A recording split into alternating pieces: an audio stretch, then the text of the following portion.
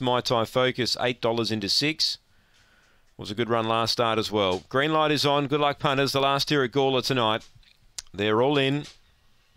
Here comes the lure.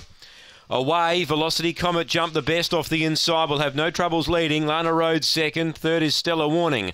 As they wheel into the back, fourth placing Butter Up again. Last is My Tai Focus. So down the back, the front two skip away. Velocity Comet led by 2. At this stage, holding Lana Rhodes.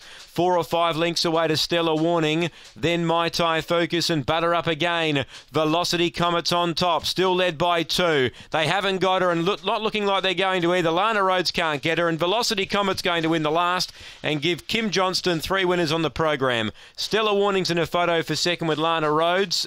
Fourth placing My Tai Focus and Butter Up again. Last one in tonight at Gawler. So Kim Johnston with 3 winners on the program. Velocity Comet wins the last here. Straight to the lead. And from memory, they might have all been box 1 winners from Kim. I reckon they were. Crimes won the first and Velocity Fair won the second. And there you go. Velocity Comet again in the red wins the last event. 2 Lana Rhodes holds on for second. And 5 Stellar Warning gets third. 7 is fourth and that is My Tai Focus. 30 and 93 the run, and Kim Johnston goes home with 3 winners and a second tonight on the program.